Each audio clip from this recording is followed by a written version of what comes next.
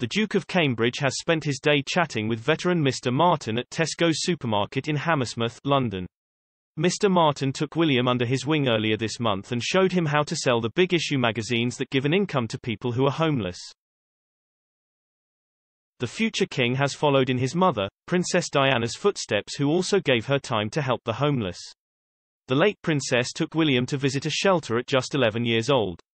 He also plans to teach his children about homelessness in the same way his mother taught him and Harry and young children. William has previously argued that homelessness is a solvable issue, and not just a fact of life, and argued that the cost of living crisis could make things worse in Britain. Writing for The Big Issue, which he was featured on the cover, he wrote that homelessness is not some entrenched phenomenon over which we have little power, and he fears it will get worse with the cost of living crisis.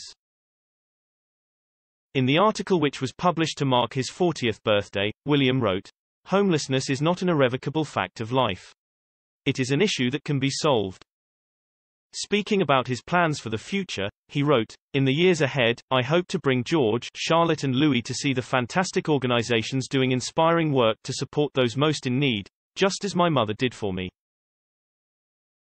William told Mr. Martin that he felt his birthday would be a good opportunity to highlight the issue, which is close to his heart.